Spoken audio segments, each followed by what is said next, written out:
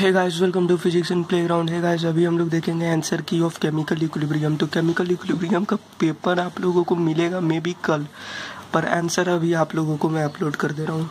तो इसे भी प्रीमियर में मैं डाल दूंगा, ये भी प्रीमियर में ही मैं डाल दूंगा, ठीक है। तो ये प्रीमियर आप लोगों का हो जाएगा जस्ट 2:15 में, और 2:05 में टेस्ट आप लोगों को स्टार्ट कर देना, ठीक है। तो ये हुआ आंसर की बता दे रहा हूँ। 1 का ए टोटल 23 क्वेश्चन है। 1 का बी, 2 का बी, 3 का डी। 1 का ए नहीं, 1 का बी, 2 का बी, 3 का डी, 4 का ए, 5 का बी, 6 का सी, 7 का ए, 8 का सी, 9 का सी, 10 का ए, 11 का ए, 12 का ए, 13 का सी, 15 का सी, 14 का सी, 15 का ए, 16 का ए, 17 का ए, 18 का बी, 19 का सी, 20 का बी, 21 का डी, 22 का डी, 23 का बी। एक्चुअली 30 क्वेश्चन बनाने का सोचा था मैंने, पर उतना हो नहीं पाया क्वेश्चंस।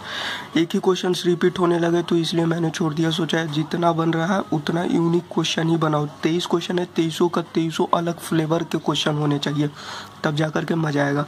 तो मिलते हैं नेक्स्ट क्लास में। Thanks and best of luck for your exam.